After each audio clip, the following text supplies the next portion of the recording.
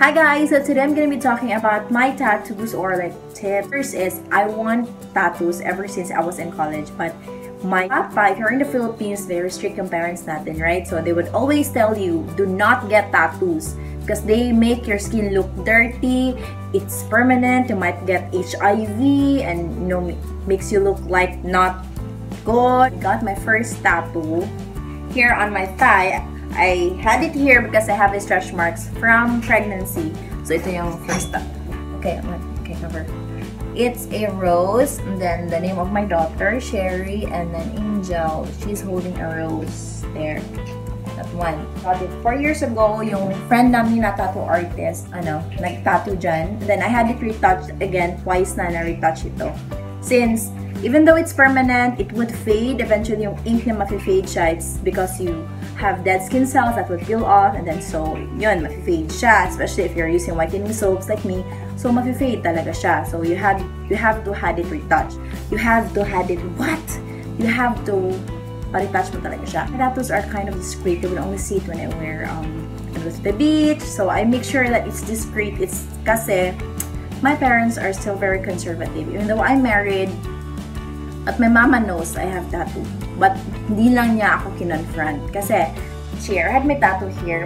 Just put a picture here from my Instagram there. It's ignorance is a curse of blah, blah, blah, blah. Ay, hindi ko memorize. Pero dyan, lagay ko na yung picture. My aunties saw my tattoo here and they were like, oh, you have tattoo? And I'm like, yes. Is it real? Because yes, of course, it's real. And hindi, henna. Di real yan.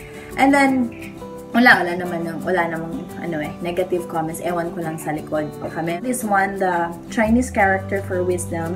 Hindi pa nga ito na-finish. It's just first, hindi pa na-retouch. It's faded already. Ito is from different tattoo artists. Which is, if nandun ako sa bahay ng parents ko, if I have a really short shorts, I just pull it down and down kasi they would always stare at it and I don't like them to stare. I know they would tell me, why did you get that?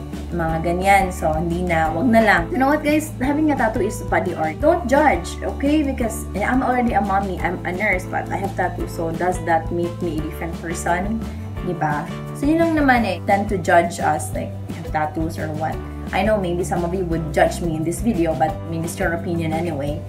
So, yun lang naman, guys. So, if my tip siguro is, I'm gonna give you some tips for tattoos.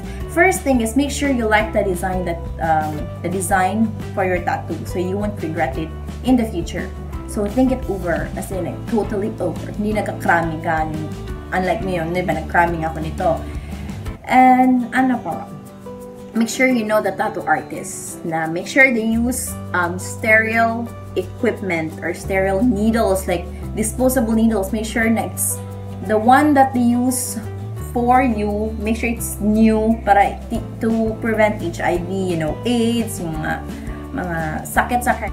Getting a tattoo is not cheap. It's expensive, especially if the tattoo artist is a very known tattoo artist. Very expensive.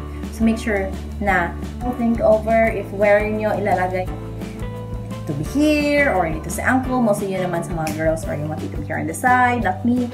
Ito yung so far sa mga tattoos ko, I think tapos lang naman ito yung pinakasakit. Isa kasi ito sa mga painful spots, sabi nila. So, masakit talaga dito ang part. But I'm still planning to get more tattoos in the future. Don't join. Okay? Then, bye guys!